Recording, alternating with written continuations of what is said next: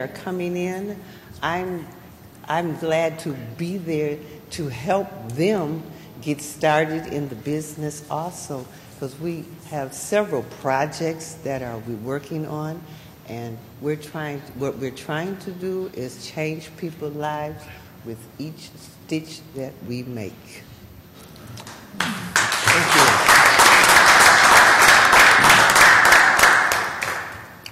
Our next speaker, Madam Clerk. Our next speaker is Marcus Henry. Mr. Henry. Good evening. My name is Marcus Henry. I am thankful for New Life Center, St. Luke New Life Center. You know, my unemployment was about ready to run out. I came up there and volunteered, and I just kept volunteering for like 3 or 4 months. And all of a sudden they came with the program, and I graduated from the program. I've been there. It's a while now, so I'm just thankful and grateful for them, though, because they helped so many fellows that's less fortunate. My unemployment was about ready to run out, and I ended up getting a job. I ended up starting working 4 days before my unemployment ran out. I wish the emergency manager could have stayed here and the mayor, because they really need to hear this also, you know, instead of walking off on people. I think that is very rude, because they need to hear about what St. Luke New Life Center done. You know, I'm sitting here listening to all the ladies and gentlemen on the council, on the board, listening to each and every one of y'all, and all y'all had some good points, see, but body language tell a lot, and I know how to read body language, and they ain't for the right thing. So, because they ain't getting St. Luke no grants when they come to them a couple years ago, last year, this year, they asked for a grant, and this is a program that's taking people off the street, giving them jobs, helping them get GEDs, giving them food, got computer classes, got domestic violence classes. I mean, this is helping the community. I'm finna cut all these bushes down around here, trying to get a new program started for the men. I mean, this is what we're supposed to be doing for the city. We're supposed to be trying to help each other, uplift it. To me, it seems like they don't care. They go back to Lansing or wherever they at in their big fancy homes. Their taxes ain't going up. Look, my taxes high. I stay by myself. My water bill $137. I don't even be home 8 hours a day. How my water bill $137? St. Luke water bill, all those up there, I can imagine what their bill is. But see, they don't seem to care. They don't care about the programs that you're trying to bring. I heard gentlemen, ladies talking about bringing the programs. I heard the young man was talking about how the kids go to school, get bid the other day, or to write a grant, we can get this, how to get this money, about the different things, about how these kids getting messed up out here. See, they don't care. But I'm thankful for St. Luke Life Center. Thank you.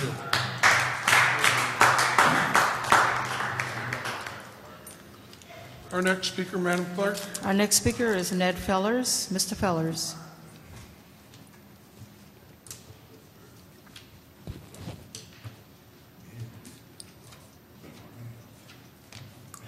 Good evening, Council. I have quite a few comments here. I realize I only have 3 minutes. Kind of hard to know how to start this. I'd like to talk real briefly about some of the blighted commercial properties here in the Flint area and experiences and things I've learned in Detroit as Megan and her staff get ready to look at the next step after the master plan, and that's rewriting the zoning framework. I really want to share this information with the steering committee also, that will be working on the zoning things. And this is coming from 15 years of experience of working with industrial prospects for the city of Flint, getting them sited in intermediate, light, and heavy manufacturing categories. Whether that category stays or not in the new zoning plan, I do not know. It's also based on 3 separate contracts with the city of Detroit and commercial revitalization on the Van Dyke 7 Mile Road area, and 15 years on the County Brownfield Authority. I hope as we look forward in the new zoning situation that we take notice of the following things. Listen to this comment. Many buildings in Flint are not short-term vacancies or problems between leases. Many buildings are strictly unleasable in their current condition. Typically, we see the properties to be bank-owned, land bank-owned, or absentee owners altogether. Another issue people never think about with the commercial properties, blighted commercial properties, the owner may be deceased and they have multiple heirs that are arguing over who owns the property. Those things can be very detrimental in getting a commercial building, a prospect into a building. Many require a significant investment in time and money before they can be occupied.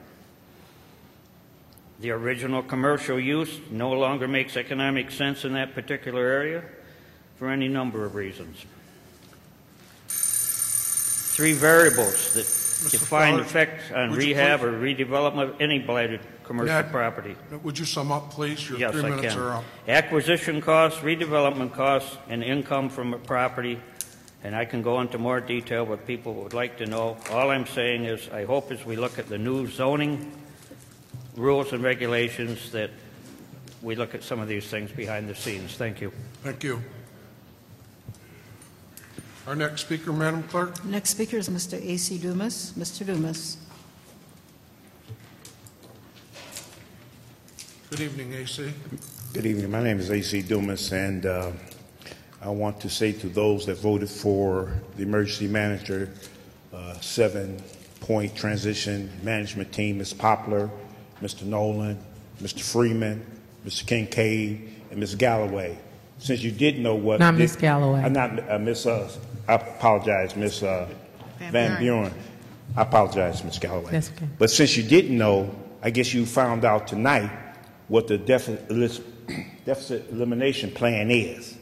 Street lights increase, water rates increase, garbage pickup increase, 70 police and firefighters losing their jobs, blight, potholes, fix, decrease. That's what you voted for because you didn't know the plan. Well, he gave you the plan tonight, and that's just the tip of the iceberg. Now the citizens, as Councilman Davis has said, they're leaving the city of Flint like rats out of a burning building. I think had you all been to the ACLU's meeting that the lawyer from the sugar law firm was there and others there, Pontiac City Council members were there all over that went to a transition plan. And they said, do not believe anything that comes from an emergency manager. Don't sit up here, Ms. Van Buren, and crying now. Mr. Nolan, 50 people from your ward, including me, called you. Ms. Poplar, don't sit up here crying and showing Mr. Kincaid some passion. We're getting ready to lose everything we have. And you all supposed to be Democrats. I know you're running for different, I know you want to go to the county now, Mr. Nolan. I know you abandoned the 3rd ward. It's terrible. Now you want to go over to the county. Seems that's the boards you sit on. It's terrible. And the people ought to know. You voted for it, Ms. Van Buren. Don't cry. We tried to ask you, don't vote for it. But now the citizens, Mr. Freeman, I'm going to wink my eye too. The citizens, we're going to pay for it. The retirees going to pay for it. And when you lose the lawsuit, you're going to end up in bankruptcy anyway. That's the bottom line. Thank you. Thank you, Mr. Dumas. Our next speaker, Madam Clerk. Mr. Chris Del Moroni. Mr. Del Moroni. Thank you. My name is Chris Del Moroni, and I live in Flint, Michigan. Well, new budget. 5 words sum it up, folks. Those who stay will pay. Those who stay will pay, without a question. Going to raise the income tax. They want to increase that. Light increase, water and sewer increase, garbage increase, many of the things that were just said. Police and fire, decrease in the services. And then what are we going to do on the other end? I mean, as long as we're decreasing something, I guess we can increase something. So, and some of these things are important to have, but we just need to figure out our priorities in this community. So what are we going to increase? Well, we're going to increase planning. We're going to keep planners here. We're going to increase council pay. We're going to increase the mayor's pay. We're going to put on a city administrator. How in the hell can you go out to the community and say, we're going to cut fire and police, but hire a city administrator? We've already got a mayor. We already got a city financial manager, emergency manager. We already got 9 council people. Now we want a city administrator too? Give the people a break. Now, the mayor, in his finite wisdom, he said, I think I got his quote here, the alarm bell is going off. Mr. Mayor, where in the hell you been? The alarm bell's been going off before you even arrived here. I mean, seriously. Now, we won't bankrupt the city on this budget. We'll just bankrupt the people, the ones that stay. Those who stay will pay. Thank you.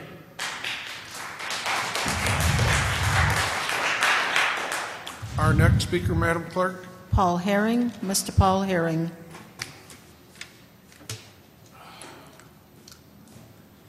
Good evening, Council. You guys are missing the good points here, the good part of this. For 2 years now, you haven't been responsible for this mess. This budget isn't yours and never will be. I have a prediction. Every change you make in this budget is going to be vetoed. That's prediction 1. I have another prediction.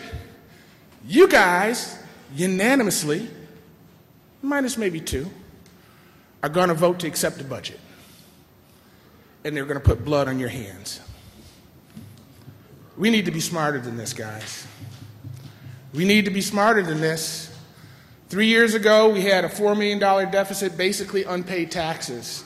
The state comes, takes $4 million plus from us in revenue sharing. We have a $9 million deficit. We get an emergency manager. 2 years in, with an emergency manager, we have a $19 million deficit. And here we sit. We worry about public safety. I recommend we put a moratorium on talking about police. The community should not know the true numbers of police officers that are out there. You're sitting here telling the criminals we got 2 police officers. We got 5 firefighters. Come on. Go into an executive session. Do what you got to do in private. I think I'll be okay with that. You guys have an opportunity here. Mr. Neely, I suggest you go sit in your office, collect your $215, and be done with it. Brother Mays, you need to do the same. That's what your value is to the emergency manager. He doesn't want you here voting. He doesn't want your comments. He doesn't want our comments. He wants to dog and pony show all his decisions and make you sign in on them. He wants to put blood on your hands. You have to decide whether you're going to allow him to do that. Don't vote for this budget. Don't waste your time trying to get into committee meetings making changes. Let's see where it goes. Any CEO in America would be fired if he brought in a deficit after 2 years. There's nobody that can run a corporation anywhere that would be tolerated in that position. He has not shown us any income revenue generation. All he's talked about is cutting. He sold $100,000 garbage trucks to Republic and then gave them the contract to do the city. In all things purely social, Paul, wrap up. we can be please. as separate as the fingers. But y'all, we got to be blood free.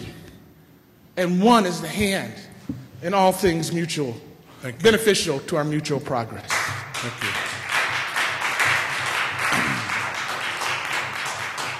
Our next speaker, Madam Clerk. Our next speaker, and I hope I have the correct name pronounced right, Hollendijk, Mr. Phil Hollendijk? Hogendijk. Okay.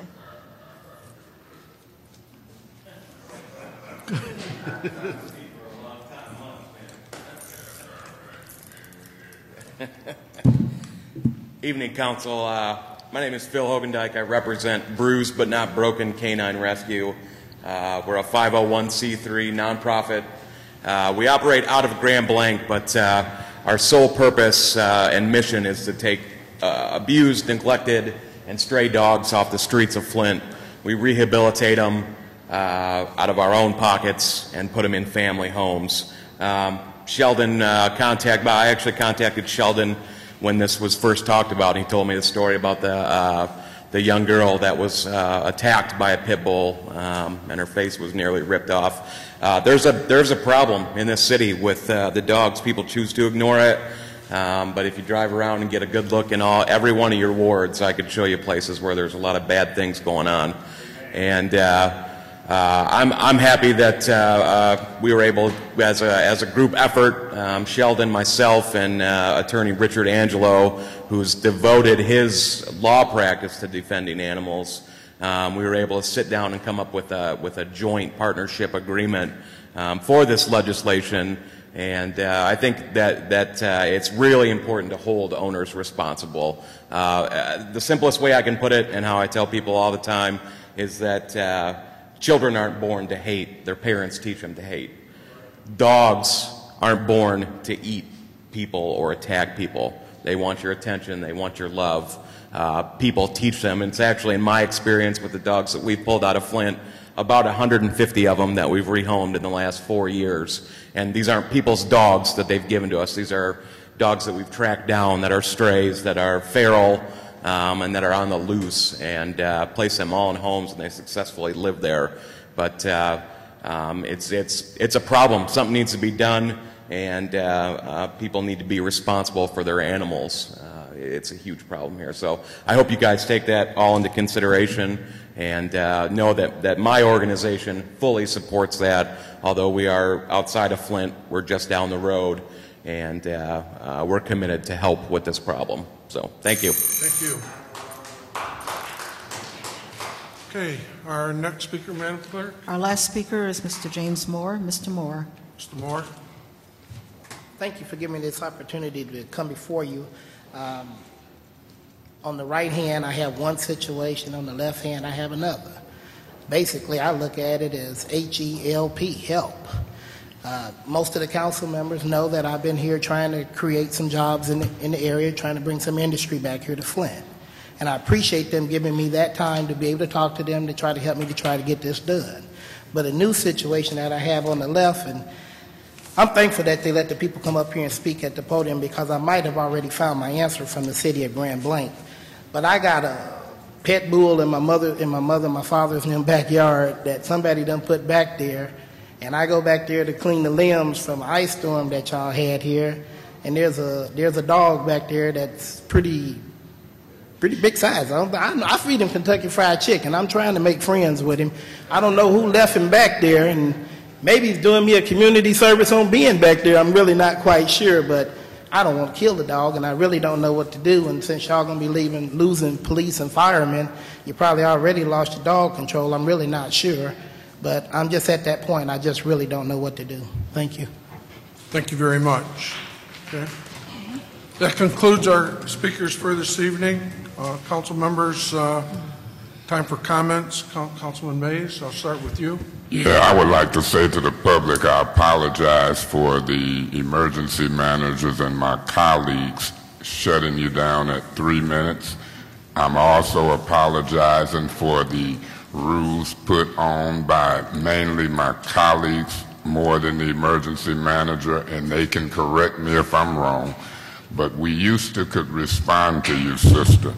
When y'all speak, we used to could respond. And that's something that I want to be the president for. That's something that I wanted to be a councilman for. I wanted to treat you guys just like the big timers. They come in here, they take up an hour, they say and do what they want, and then when we get ready to vote, we come into y'all, the people, a certain way. These guys don't even vote for us, and they treat them a certain way. I asked the emergency manager in a closed-door meeting, I said, if I'm going to look at the quality of water, and if I'm going to believe y'all on these budget figures, unlike the council of the past, the charter say I can ask y'all under oath. Under oath in a public meeting, because if you go under oath, I know you're giving me good information before I vote. We've seen information change in 3 months, and we done voted on it. This council do not put in the time. If we want to do budget, we should be here at 8 in the morning, break for lunch, and be back at 5. It's appalling what we do. I can't be a part of not doing my job.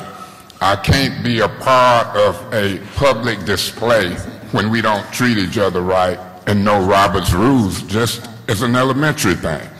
So I'm responding to y'all when I come and walk around. I love your program. I'm all about economics, entrepreneurship, and jobs. That's what I knock doors for. That's what I campaign for. It's about 30 to 40,000 people in this community who need checks. When they get checks, they buy houses. We get property tax and income tax. Nothing in this budget talks about that. That's what I'm about. These people won't run me off this council. They can arrest me, they can talk about me, but Eric Mays has been voted in by some people on the far north end, black, white, young, and old, the least of them. Proverbs 3rd chapter, 5th and 6th verse. Trust in God with all thine heart. Lean not to thy own understanding. Acknowledge him in all thy ways, even on this council seat, and he shall direct thy path. God bless you. Stay tuned. It'll make sense. It'll make a whole lot of sense. I'll do my job, and my job is to look out for the least of them, because when you help the least of them, those other people will cherish. This council can change that budget. They act like this is it. Paul Herring had it right.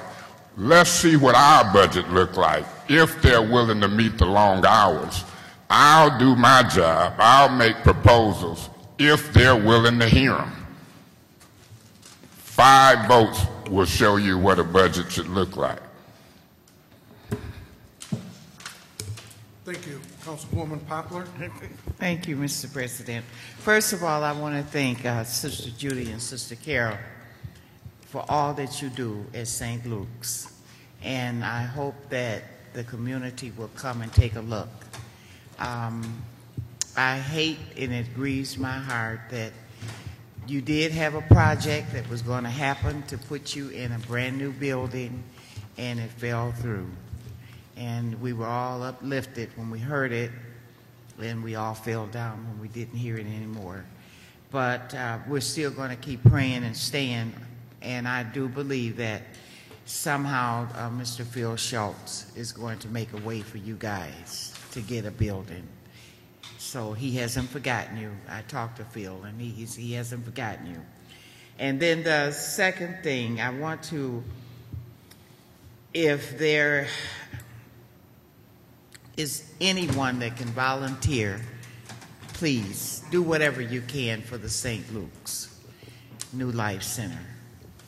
It has, I can't begin to tell you what it has done for the 2nd Ward and the constituents that live in the 2nd Ward.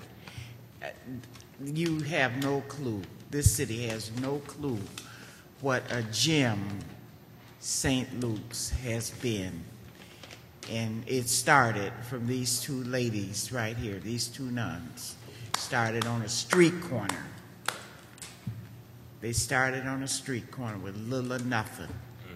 And now they're feeding the needy, clothing the needy. The hospitals are buying scrubs from them. Not only hospitals in the city of Flint, the doctor's offices, but hospitals in Lapeer. And this thing, before it ends, it will be global. And it started right here in the city of Flint in the 2nd Ward. So we're going to keep St. Luke's moving and do whatever we can. My last thing, I want to thank all of the volunteers that came out for Flint Park Lake cleanup on Saturday. We cleaned up the pavilion, and my, we found some strange little things, but that's okay. That's what happens in the city of Flint. And once again, Megan, love you to death. But in that budget, with the grant dollars, you got to do something. And this council's got to do something for New Life Center. If not, shame on us. I mean shame. So I'm ready to do what we need to do to keep it moving. But thank you. Thank you, Jackie. Councilman Nolan? Just a couple of things. One, I want to set the record straight. I had 46 calls related to the 7-point plan, but only 2 people were from the 3rd Ward. And I couldn't take the one call because I was at work, so he texted me, and that was that gentleman there. The other folks, that gentleman right there. Also, too, when it comes to working in my community, anybody that knows me know that I do things in the neighborhood. I clean up, I cut grass, I do a lot of things. In the morning when I go to work, I ride through my ward. And when I ride through my ward, I ride past A.C. Dumas's house. He's never there in the morning, so I don't think he really lives in the 3rd Ward, but that's beside the point. The other thing is, yes, I am thinking of, or yes, I am a candidate to possibly run for and win the seat across the street. If I do win the 1st District County Commissioner's race over there to try, if I'm successful, I'm going over there to try to help the north end of Flint, because the 1st, 2nd, and 3rd Ward is in very bad shape. With that, I'll pass. Thank you. Councilman Freeman? Yeah, when I was young, under the age of 18, I was pretty ambitious, and I wanted to do a lot of things, and spent a lot of time with my grandparents, and my grandma, she'd try to calm me down a little bit and say, you don't need to do that right now, you got time. And I'd always reply back, when I'm 18 and I'm out on my own, I'm gonna do this, or I'm gonna do that. And when it was my 18th birthday, my grandma called me up and she says, well, you're 18 now, what are you gonna? And that's kind of like this conversation we have at every council meeting. Well, when the emergency manager's gone, we're going to do this, and when the emergency manager's gone, we're going to do that. Emergency manager leaves tomorrow. We've still got a pretty significant structural deficit. In the general fund, which our police and fire are paid out of, 1 out of every $3 that comes in is going to go to retirees, pension, and health care. 30% before one service is offered, $1 is gone before one service is offered. So we can sit back and complain about our current situation, or as Mr. Herring says, don't put blood on our hands, and that's fine. But if we're in power, if we are controlling the reins, doesn't change the fact that we have X amount of dollars coming in, and we've got to try to offer Y amount of services within those dollars. And Mr. Dumas is right. If we lose the lawsuit with the retirees and things have to remain the same, you're probably right. Bankruptcy will be our answer, because if you look out over 2 years, what we're paying 30% today at $16 million for retiree pension and health care, in 2016 is going to be 32% and 17.5, almost $18 million, and it just keeps going up and up and up. So maybe the answer is right, Mr. Dumas. Maybe we do just give up on that lawsuit, and we should go and ask the governor to declare bankruptcy in the city of Flint, because our #1 creditor in the city of Flint are retirees, and they're the ones who are going to be most affected by that bankruptcy.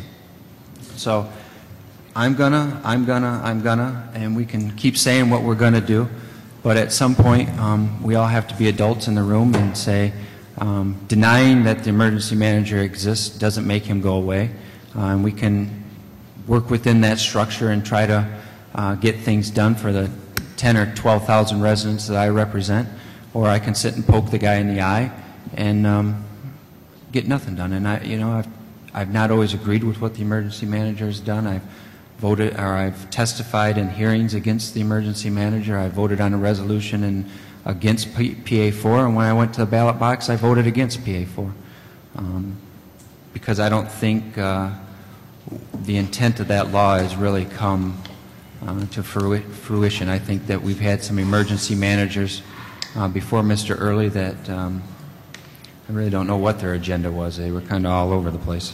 But at least under this emergency manager, he's kind of I don't know that he's transparent. I'm just saying I think that he's at least put some goals in place and given us something to work towards. So, we can keep going each meeting and talk about what we're going to do, or we can try to be part of the process and move the city forward. So that's all I got tonight. Thank you, Councilman Freeman. Councilman Davis. First, I'd like to thank the residents of this city for coming out and spending your quality time through this long time, listening to us and making your comments. My problem I have is these people come in from Lansing and make decisions on how we should run our city. None of the things that we do in this city affects them. They get back on the expressway and go home. And that bothers me. When Woodrow Stanley came out of office, we had a $30 million deficit. Emergency manager didn't bring us out of that deficit. Council did. I got a little understanding of it, a little education of it, but I know council brought us out of that deficit. If the emergency manager left today, we'd get ourselves out this deficit. For one, I don't think that we approve cutting police and fire. That is a prerequisite for safetiness and moving our city forward and bringing businesses in. Businesses don't want to come if there's no safety net here. I do not agree with high water rates. The reason why our water rates is going to go up, from my understanding of it, that nobody is saying, is that when we was getting the water from Detroit, we was selling it to our neighboring counties. We was generating good money, good revenue. That was basically, that was our cash cow. No longer is the county going to be distributed water from us. We're not going to be distributing water to the county anymore. The county is making a contract with Detroit and getting water from Lake Huron, which means we lose that revenue. It don't take a GED or a master scientist to realize that if we lose that revenue, somebody's going to have to take up the backslack, and it's going to be the residents of this city. I'm going to continue to stand on my argument that we have money that we owe to ourselves. From my last study, it was $10 million. We do not have to pay it back in 5 years. We can pay that back in 20 to 25 years and have a savings. And with that savings, it can be given back to the citizens and we can lower the water rates. Raising the water rates is a genocide to the people. Cutting police and fire department is a genocide to the people. Because the emergency manager, Jerry Ambrose, none of them have to live up under the chaos and the mayhem that's going to be created through this. I believe what Paul Herring said, that we shouldn't give the numbers out to the residents of how many officers we're going to have. That doesn't do anything but entice and provoke more chaos and mayhem. It tells people if we got 30, 40 people, if we got 20, 30 people in an organization, in an organized crime fling, I can send 20 people over here, 10 people over here. How are they going to be able to get us? Somebody's going to be a victim of our acts. So I don't believe that we should do that. But however, I also, and the audience can say what they want, but I also believe what Scott said, that this is a failed policy from Rick Snyder that we held in this. We supposed to have got some revenue sharing that was never given to us. If we was given that revenue sharing, we wouldn't be placed under the conditions that we are placed in. This governor has crippled, he has vandalized our communities, and he has treated us all, even the poor, like Eric says, the least of us, he has treated us as subhumans. And nobody that he sends to our city is going to go contrary to his sentiment and his feelings that he has towards Flint, Detroit, Pontiac, and every other city where he's put these emergency managers at. I also can relate to what my colleague, Councilman Shelton, said. They should share the sacrifice. You get $7,000 every 2 weeks. You give us $200. I'm going to end. I am Mr. Councilman Kincaid, President. They should share the sacrifice. They walked out of here and didn't listen to none of y'all. And by Wednesday, which is tomorrow, they're going to have a big paycheck. Thank you. Thank you, Councilman Davis. Councilman Neely. Yes. I do want to share sentiments of my council colleague, Jackie Poplar. I do support St. Luke's, and I appreciate the opportunities that you give the people in that neighborhood. I know you had the Champions program there, and you've always been open to the community, and I appreciate that, and I do support your efforts, and I will support you in trying to get them the necessary funding to continue to operate. Also, a noteworthy thing happened today. The emergency manager law is being challenged in the federal court currently. At 10 o'clock this morning, the judge heard arguments this morning about the emergency manager law that's been afflicted upon the state of Michigan. There has not been any determination yet from those arguments, but that is ongoing, and hopefully and prayerfully, the judge will see it the way of the people, It has been a systematically deconstruction of the city of Flint. The emergency manager law is nothing more than a wrecking ball for Rick Snyder for urban centers throughout the state of Michigan. Even if we got control back today, they have systematically deconstructed some of our major assets in this community, and I just enumerated just a few. Our garbage trucks were sold. We'll never be able to afford to purchase those brand new Peterbilts as we did about 7 years ago, Scott. Genesee Towers has been blown up, and they use $880,000 of CDBG dollars to do that as well. We'll never get that back. The Armory was given away for $1, if I remember correctly. Yeah. $1. The Armory was given away for $1. All of our assets inside City Hall, all of our lawnmowers, chainsaws, and other things that was down in our storage was auctioned off. We don't even have an account of how many things were auctioned off. It became an embarrassment because Mike Brown was a part of the process of auctioning all those things off. When Ed Kurtz took over, the grass in front of City Hall was growing up. Ed asked for somebody to go cut the grass. They said, "We would love to, but you sold the lawnmower." The DDA had to come down here and cut the grass in front of City Hall. In this particular budget, we're buying chainsaws and lawnmowers now. That's your money. They even sold Santa Claus. Remember Santa Claus? They auctioned off Santa Claus.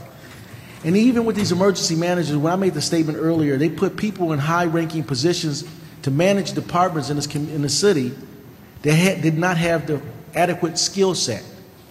Nepotism took place. We have people in operations right now, good people, but they did not have the skill set to move this community forward. But they're getting paid a lot of money.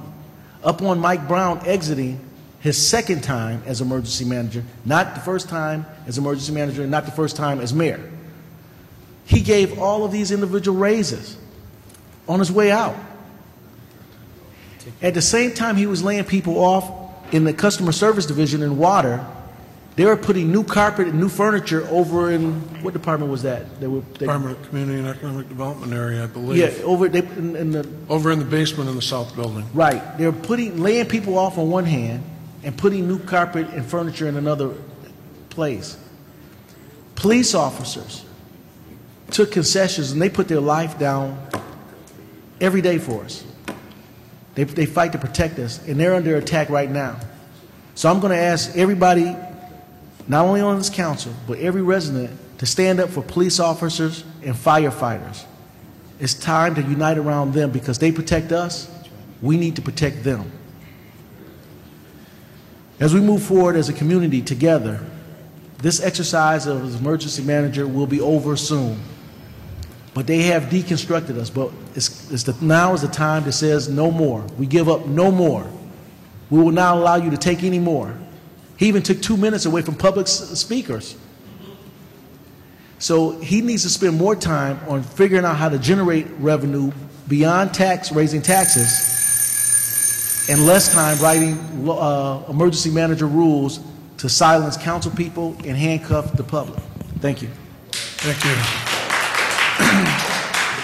Councilman Neely, I'd like to add one department that he demolished. Point of order, could you wait till your 5 minutes come? I'll wait till my time. Thank you. Councilperson Galloway. Thank you, sir. I just wanted to say thank you to my colleague, Joshua Freeman, for making note of page 23. I'll get with you on that.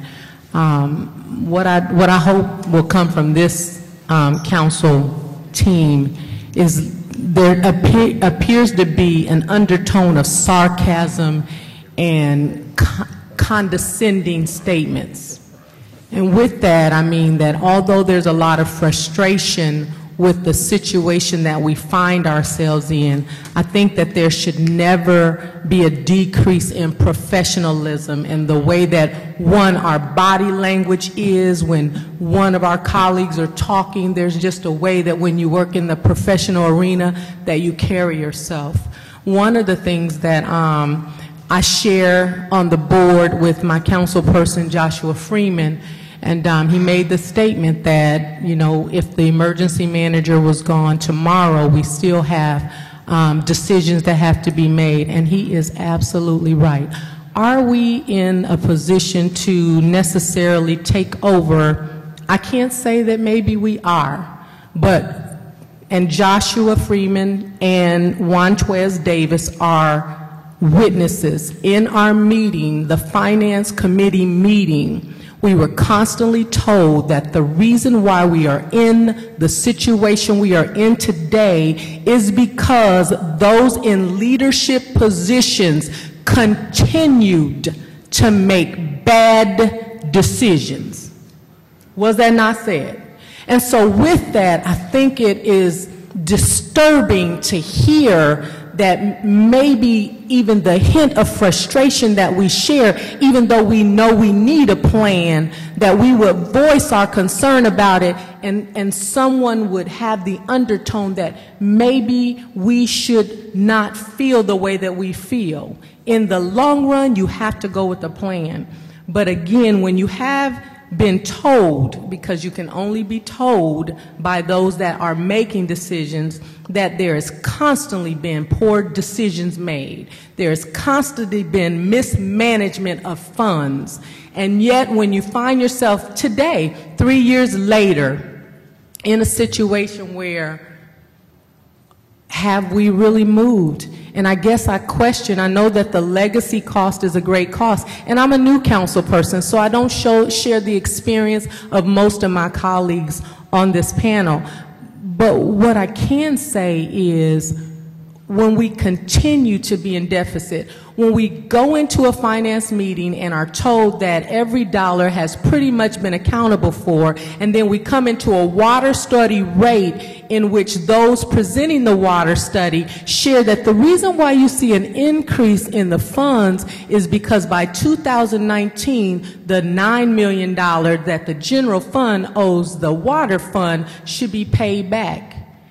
That's alarming, because to me, and maybe you heard it, Josh, and we were in that meeting, and I looked to you for guidance because you know better than I know, and you know that I asked specifically, has every dollar been accounted for? And never once was it told that this account owes this account money, because to me, that means that there's still a $12 million deficit. And I know that there's that receivable that says that the money is there, but like you said with the emergency manager, if we called an account for all monies to be reconciled today, those funds wouldn't be there. So in essence, although on paper it appears that it's there, it's not there. And so that to me speaks to a deficit still. I'm still learning, but I'm still concerned. And so please, for those of you that really do know the power of prayer, we don't only need prayer because the Bible says faith without works is dead. We need those in leadership to begin now to make the right choices and decisions where the money is concerned. Thank you for that. Thank you, Councilperson Galloway. Councilperson Van Buren. Yes, thank you. First, I'd like to say thank you to the representatives that are here from St. Luke's and their program. I think it's amazing that it was through your heart and through the need of the community and the people that came to you that needed the help that you have been so successful. I would love to at some time visit your business. To me, I think it would be an inspiration to anyone to come and see that things are possible. And it started with a few people and has now grown to be the size that it is, and hopefully it will grow more. So I want you to know that we appreciate what you are doing there, and hopefully there'll be more duplicated throughout our city. What I'd like to also mention, and I noticed that was not mentioned at all tonight, is there's going to be some public forums presented by the Blue Ribbon Committee that we have heard so much about, that they've been meeting basically in private. Now it's going to be presented to the public what they have come up for possible changes to the structure of the city of Flint. Now this was just released in a news release as of yesterday, so I don't know how many even know that there's a workshop this Saturday. The first one will be at 10 o'clock at Mount Calvary on North Saginaw. Then after that, it will be May 10th and also May 15th. But I'm asking for you and others to attend, because if we don't have a good attendance, they're going to assume no one cares and maybe put through something that we do not want. And the only way they're going to know is there has to be some opinions voiced. They are asking residents on their opinions, ideas on how to improve the delivery of service, how to stabilize financial management, and how to increase accountability of elected and appointed officials. This is the same thing that happens when we ask voters to come out and vote. And with the small percentage that comes out, you know, how can you expect change? And then everyone puts pressure on what has happened or who's in those positions. They need to come out and speak. That way you're making a difference in what happens in the city. So again, please attend the Blue Ribbon Committee. It says you may only need to attend one, but if I were you, I go to all three just to make sure what the presentations are and what the city residents are saying. So I look forward to seeing you at those meetings. I guess if I hope this is in the paper. I don't know how they're getting the information out, but again, the first one is this Saturday, 10 o'clock, Mount Calvary. Thank you. Amen. Thank you. Point of information, Mr. President. I sent an email out to you guys on Friday with that, and also sent it out to AC Dumas and a few other, maybe about 45 or 50 other people as well. I sent that out on Friday when I received it. So I wanted to make sure that you guys checked it. I appreciate it. Okay. But the formal public release isn't dated until yesterday. Today, yeah. So it's like, but I wanted to make sure if they that really was out. wanted people out there, wouldn't they have given you better notice? Okay. Thank you. Thank you. Councilman Neely, as I was saying earlier, there's one department that Mike Brown demolished, and that was the demolition department that really had a positive impact on our community. We had 2 demolition crews that were going out doing demolition. They were tearing, you know, anywhere from 4 to 6 houses a week down in our community, and not only did he get rid of the people, but he got rid of the equipment and the trucks and everything like that. So, you know, the emergency manager's really done a lot of demolition in the city. Point of order, is that part of your 5 minutes? Yes, it is. Okay. And with no further business before the council. Could I mention something? Inez? Yes. To kind of piggyback on the statement regarding the Blue Ribbon Committee, I also sent an email to council members this afternoon as a result of what I received from the Emergency Manager's Office regarding the Blue Ribbon Committee, and trying to encourage council members to attend and participate, and also to get the information out. The other thing that I wanted to indicate also is that St. Luke's Parish in the church is one of our polling sites. And to both sisters who are here, we greatly appreciate all that you all do to help us on Election Day with the cleanup, and also allowing us to use the facility. We greatly appreciate all that you do to help us. Thank you so much. Mr. President, I wasn't trying to be funny and interrupt you. I didn't know you was in your 5 minutes. I appreciate you deviating from that stringent agenda and letting Ms. Brown speak.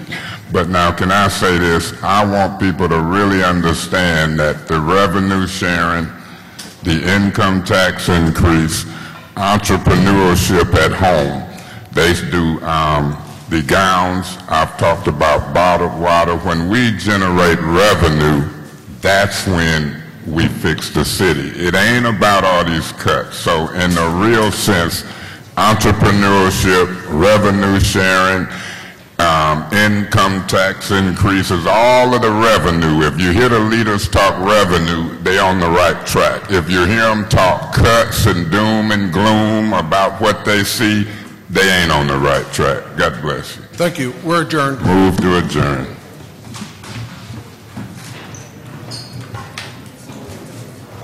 Sorry.